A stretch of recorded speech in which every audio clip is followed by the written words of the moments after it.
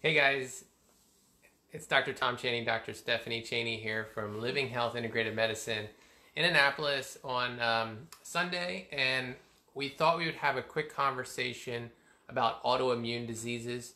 This is something that we're seeing more and more frequently coming into our practice, and so we wanted to talk about just some of the mechanisms. Maybe some of you aren't familiar with autoimmune diseases, so we'll go through and just talk about what an autoimmune disease is. We'll talk about some different types. We'll go through conventional treatment, talk about how conventional medicine typically treats these diseases, and then we're going to get into our approach, and then I want to know also if you guys have questions about autoimmune conditions, make sure you leave them below and chime in, and we'll definitely answer them. So I'm sure you're probably familiar with autoimmune diseases. They're very common. Some of the ones you're probably familiar with would be type 1 diabetes. Hashimoto's is another one. That's a thyroid condition. Celiac disease, which attacks the intestinal tract.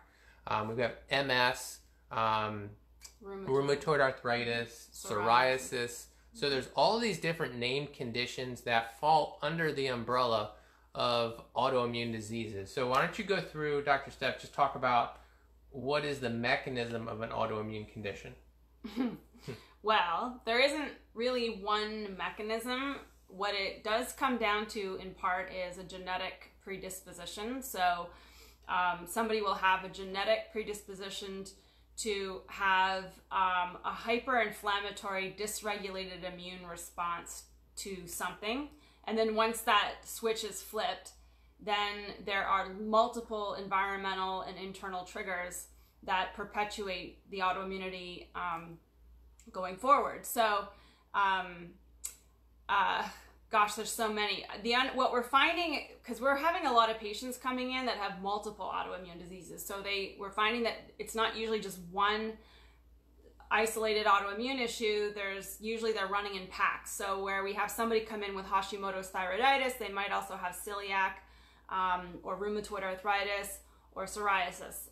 We've got patients that have lupus and eczema and rheumatoid arthritis. We've got, it's kind of a big mixed bag now, and I think a lot of it has to do in the last 20 or so years that the levels of toxins in our environment has really exceeded our body's ability to handle and withstand it. So we're seeing the disease, it's more common, and there's more diseases. There's actually over 80 named autoimmune conditions. So there's a lot of autoimmune diseases, and there's only over 25 million people diagnosed. Right, and basically it's a dysregulation of the immune system, in particular the attack side of the immune system. So there are your immune system is really, really complex. Like I often kind of, we're in the Naval Academy area in Annapolis, Maryland, and we have a lot of patients that are military and naval, and they kind of appreciate the analogy that I have, but our immune system is really complex like our military. So there's lots of different specialized cells, and they all communicate with each other, and they don't act necessarily unless they're prompted to by other cells. So something happens, a normal immune response is an invader like a virus would be in the system. Your immune system has been exposed to it before, so now it has the ability to recognize it. It's like in the FBI profile system. And so if you encounter that virus again, that prompts a whole cascade of immune responses to make sure that specific immune cells come in and gobble up that virus, disassemble it, and then other immune cells come in and clean it up like dump trucks, and then the whole system kind of follows that way. So if there's a dysregulation, so there's a hyper ability to flag everything as the virus, for example. So now you're attacking food, you're attacking yourself, proteins that are very similar. You're creating like antibodies to the wrong things. So those are the protein signalers that basically determine if something's your body or an invader, something that needs to be attacked. And so what happens is there's an overabundance of that happening, or there's an overabundance of macrophage, which is the other immune cell that gobbles things up. So there's too much attacking going on. And so what happens is you end up, for whatever reason, whether you're attacking food or toxins or you're attacking viruses, people have chronic viral infections that they're not even familiar that they have. What can happen is this system just gets so churned up that it hits a genetic switch, and then that person now starts to wrongly attack a lot of different tissues. It can be infection in nature, so you can have chronic mycoplasma or chronic viral infections. Chronic Lyme, for example, is a very specific type of bacterial infection. And it can sort of persist chronically in the system, which is causing your immune system to chase it and chase it and chase it. And it's like a terrorist invader. It just starts to infiltrate tissues. And so your immune system's going after your troops, if you will, are going into those tissues to attack the virus, attack the mycoplasma, bacteria, whatever it is, fungus, yeast. And in doing so, it kind of blows up the whole tissue. So now you've got your thyroid under attack, seemingly, or your joints under attack, seemingly, whatever that may be.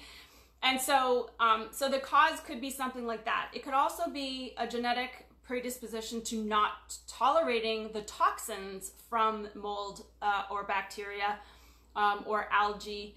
And this is a very complex chronic inflammatory situation called CIRS, C-I-R-S, chronic inflammatory response syndrome, whereby you have a genetic predisposition to not be able to eliminate toxins that you're exposed to, whether you ingest them or inhale them.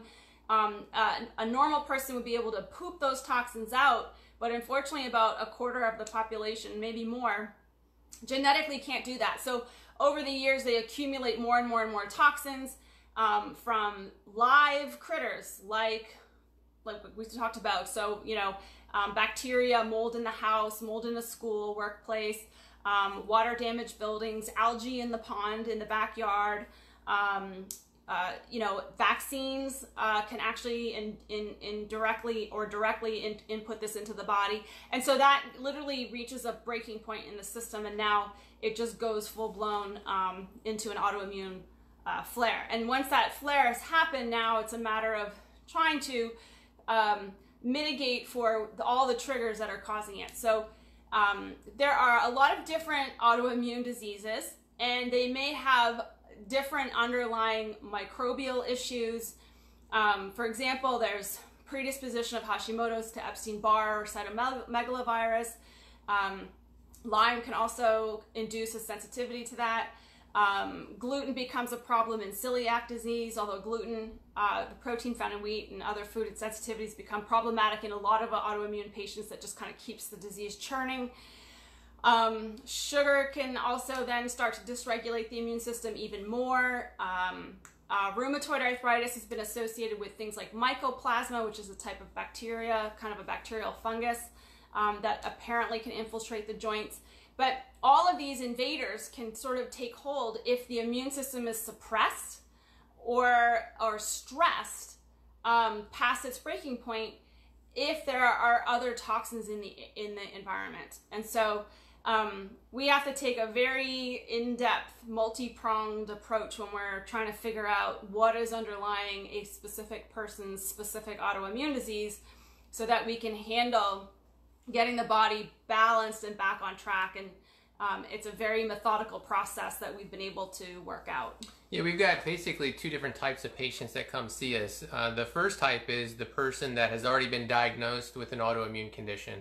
And then we also have patients that come to us, maybe they're just experiencing certain health conditions and they don't know they have an autoimmune condition. It's something that we actually end up diagnosing when they come into our practice. Now, the ones that have already been diagnosed, we have many of those that come to us after having been to many other providers. So we see patients that have been to rheumatologists, they've been to their primary care, they've been to endocrinologists, neurologists, they've been to all these providers and specialists, and they just haven't seen any results. And so why don't you talk about, like, you know, some of the patients that come see us from other providers, especially the conventional medical providers, how they typically approach this disease, and then we can talk about how we approach it and how, you know, how that's different.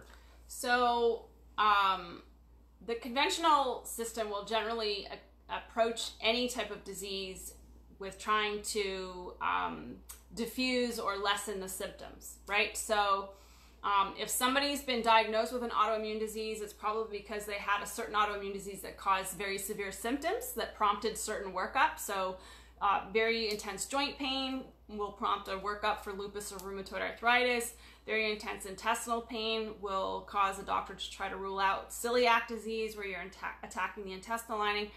The not obvious ones, and the ones that will come in that haven't been diagnosed, that we are often finding, is thyroid, because in the initial stages of a thyroid autoimmune disease, you actually might have, you might feel really good actually, because you almost go a little hyperthyroid. So you have all this energy, you know, your weight is not a problem.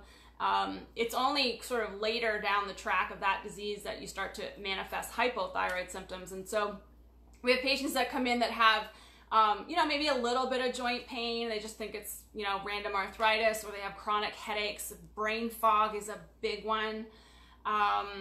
Inexplicable weight gain or weight loss. A lot of the diabetics that we work with think they're type 2 diabetic, and they get put on insulin, and they're not the typical diabetes looking patient. They're not overweight, they're very thin.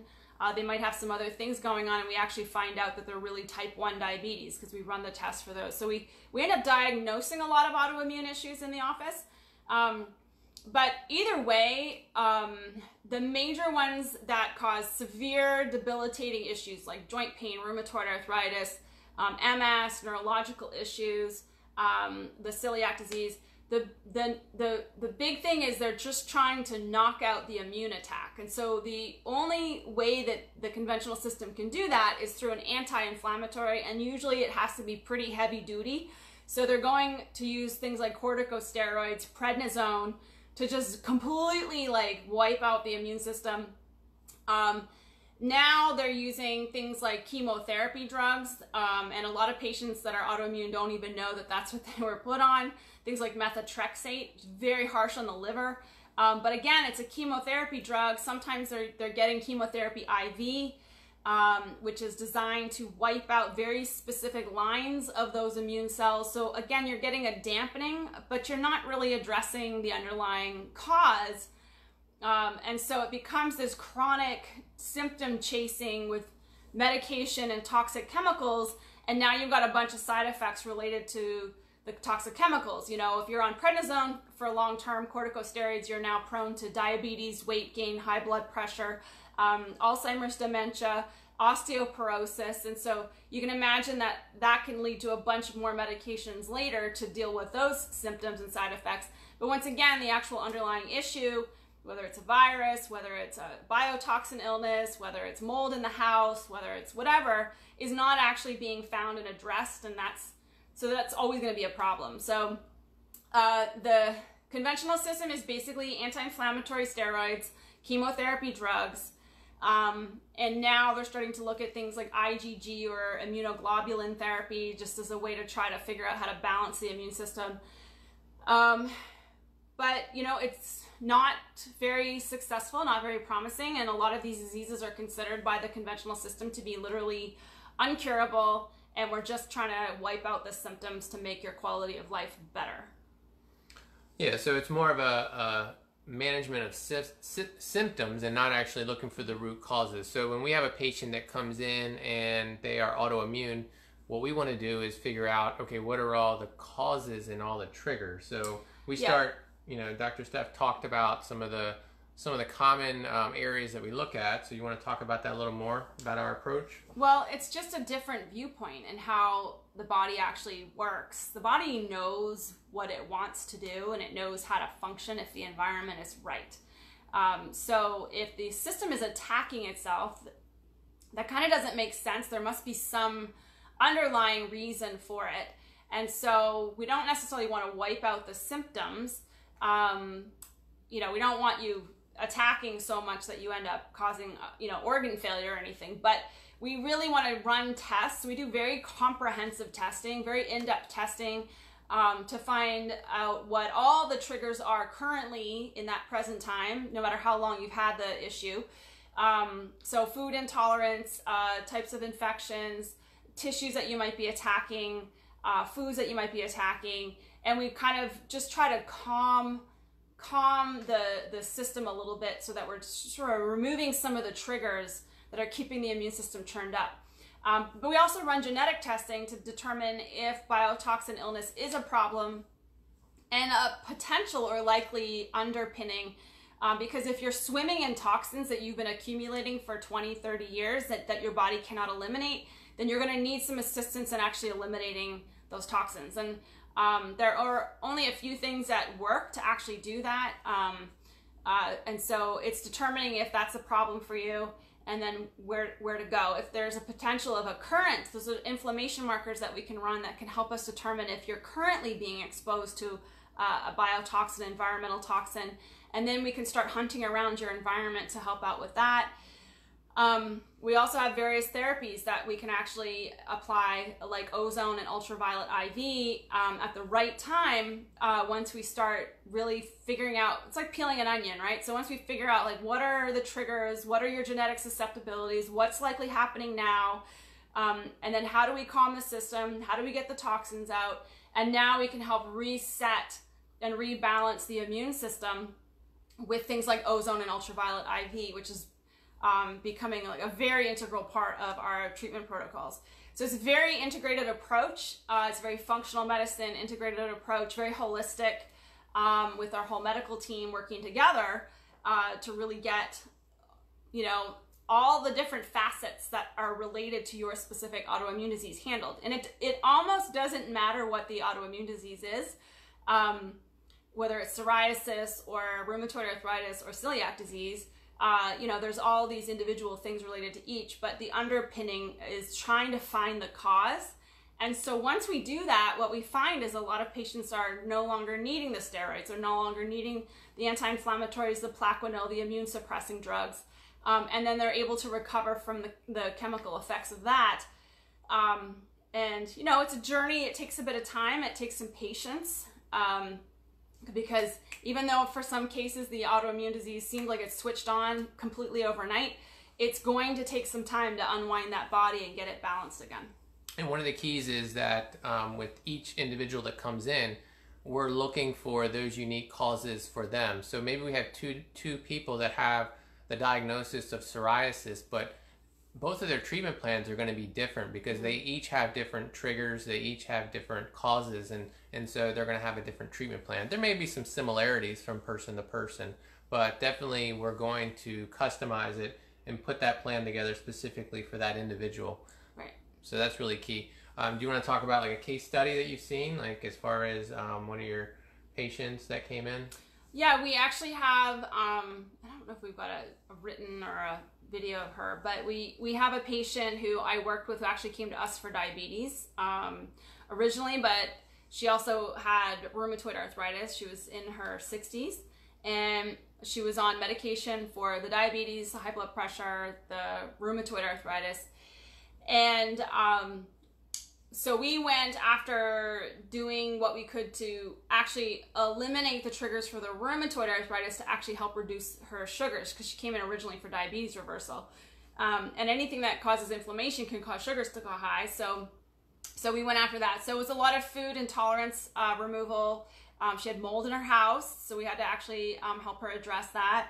And she was deficient in various nutrients, so we were doing very specific supplementation with her, very specific nutritional diet protocols with her. And within about a 6-month period, not only did we reverse her diabetes, but we were actually able to put her into a full remission of her rheumatoid arthritis, and she was able to have her rheumatologist work with her to wean her off of the medication that she was on for the autoimmune disease. So she's both diabetes-free and rheumatoid arthritis-free. We don't really look at things as separate diseases necessarily, you know, diabetes and it's just a general overall, there's an imbalance, there's a sickness happening, there's a lot of dysregulation, and we just have to figure out what the problems are for that patient.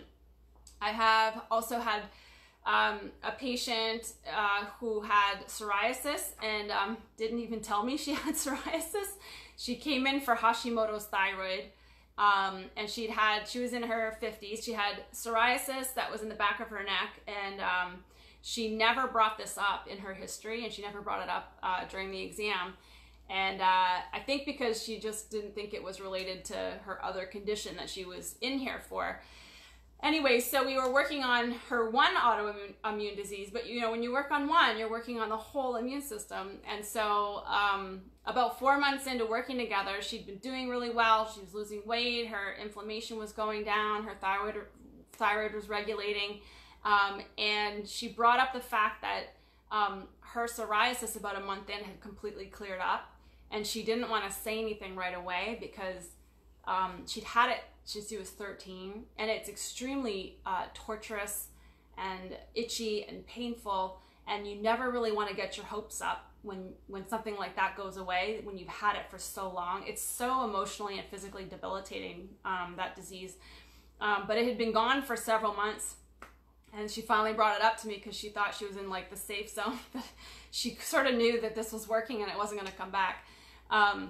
Anyway, so psoriasis is a very common thing that we can get rid of. I had my own issues with autoimmune disease, so I kind of am like patient zero in our world.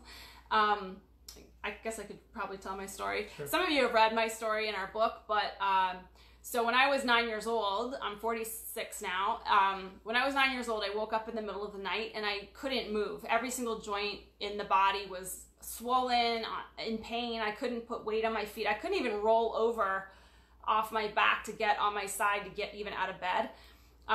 So my dad had to carry me into the hospital because again, I couldn't put weight on my feet. And I, you know, had head to toe x-rays in the hospital emergency room. I had, you know, many vials of blood, and I was diagnosed at that time at the age of 9 with juvenile rheumatoid arthritis. So pretty much no more ballet, no more competitive swimming, nothing really athletic. The joints were just too inflamed. Had a really hard time with sleeping because the pain was in my shoulders, my neck, my hips, my feet. My hands were very swollen. All the fingers and the knuckles were extremely swollen, if you've ever seen anyone with rheumatoid arthritis. And the approach at the time was just wait and watch and go back to the pediatrician and see what would happen. And so the pediatrician, you know, ran his own blood work. I remember him saying I was a little bit of anemic, so they put me on iron, and that was it. They just kind of said, well, we'll see where this thing goes. And it got to the point where it got so bad about 3 years later that my elbows had gotten so swollen that they were stuck in a 90-degree angle, and I couldn't bend very well to brush my teeth and brush my hair without a lot of pain. And I also developed psoriasis. So on top of the rheumatoid arthritis causing the joint pain, then I had torturous itching from the psoriasis. So I definitely know from a personal perspective what it is like to have these autoimmune diseases. And so at that time, the pediatrician said, well, maybe she should go see a rheumatologist. And so we went to the rheumatologist, and the rheumatologist did her exam and basically told my mother, as though I wasn't even in the room, that if this is the condition she's in, just be prepared. She will likely have several joints replaced by the time she's in her mid-20s.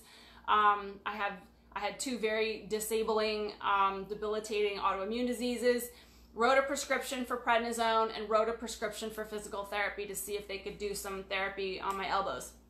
So I went to therapy, and we got the prescription for the steroid, and I never took it. I remember having this moment where I was in the kitchen and I was holding this big, huge horse pill size steroid, and I remember it's clear as day with 100% certainty on something I knew nothing about, just feeling like a block, like I couldn't take this medication because if I did, I was not going to be the same. I was going down a rabbit hole. There had to be a reason why this was happening. I was very fearful of my future and being disabled and having joints replaced and what kind of life was I going to have.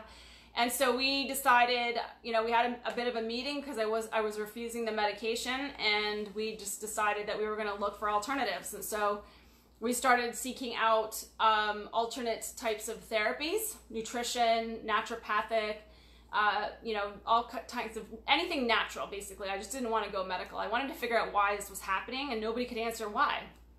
And took a lot of trial and error back then. That was many years ago. But with no actual medication and doing everything completely naturally, got myself into complete and full remission of both the rheumatoid arthritis and the psoriasis by the time I was in my late teens. And, you know, these are not the hands of a rheumatic. These are not the hands that I had when I was a kid.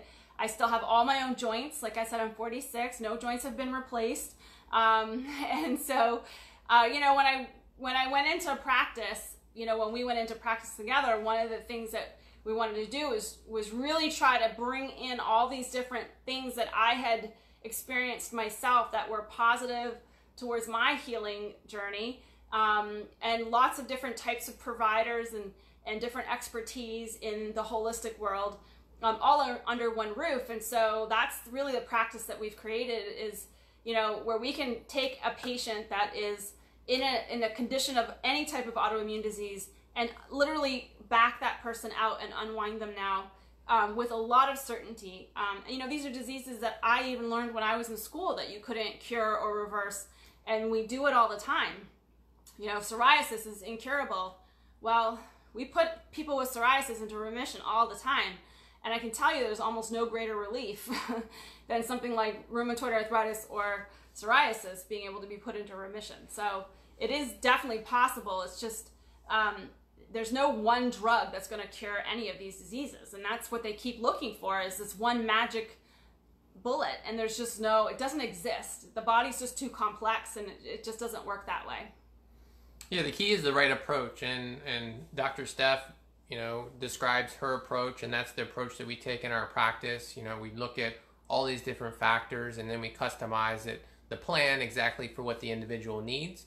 And we're always focusing on treating the body naturally, and we have a great success rate. So what I'd like to know is, if you have an autoimmune condition, if you have questions about it, leave them down below. I'd love to hear your comments, questions. Just drop them down below, and we'll be happy to answer them. You guys have a great day, and we'll see you soon.